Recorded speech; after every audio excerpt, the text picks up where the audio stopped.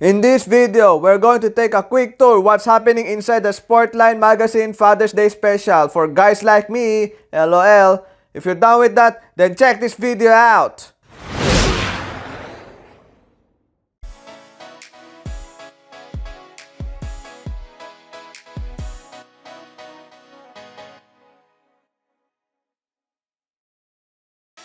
Hi guys, so I'm here at Centris Walk in Quezon Avenue to check out the car, motorcycle, and other non-vehicle displays that we will explore in a moment. So come, let's go! Basically, on my tree are the cars from the 90s like the Toyota Corolla AE92, the Nissan Sunny, and the Honda CR-V with an awning for chilling. Then some BMW cars which we will dig later on. For those who are new to my channel, I'm Walter, running the Kurumaple channel. Click the subscribe button and hit the notification bell to stay updated what's going on in the metro. Let's start with some JDMs. The turquoise Toyota Corolla AE92. The body paint looks cool, plus it added halogen lamps on the front. The seats are in fabric, nothing's fancy about it. Next is the purple Nissan Sunny. The body paint also looks cool. I can't help but to take notice of this car and the Corolla earlier that doesn't have tint in their windows. They want everything to be clear, I guess. Last from the JDM display is this 90s Honda CR-V. It's interesting to see how this vehicle is converted into off-road use because of its much rugged tires. Let's now proceed to the BMW display like this white car. Now I discovered that a single golf club can lift a hood of the car. LOL.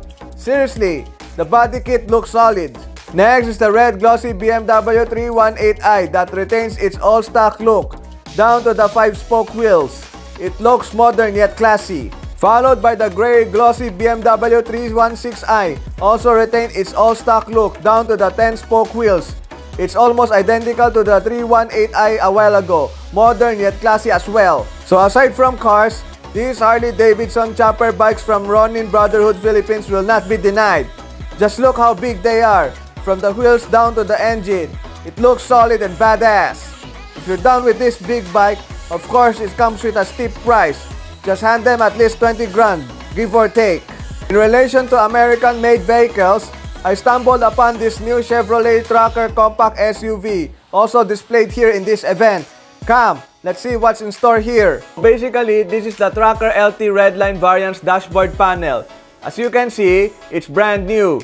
The steering wheel is leather wrapped with audio controls. The shifting gear comes with 6-speed automatic transmission with manual mode capability and an 8-inch colored touchscreen with Apple CarPlay. The seats are made from leather with red accents that provides comfort on the road.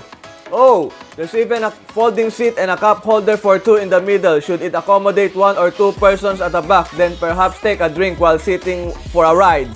This comes with a 1.0-liter 3-cylinder Ecotec turbo engine with active thermal management system that delivers 116 HP and also eco-friendly that has a Euro 6 emission rating. Compartment area can handle up to 1,334 liters of cargo load for all your baggage for travel, and it has a 60-40 split folding rear seats that provide passengers with ample leg room. I see some booth setups around this event.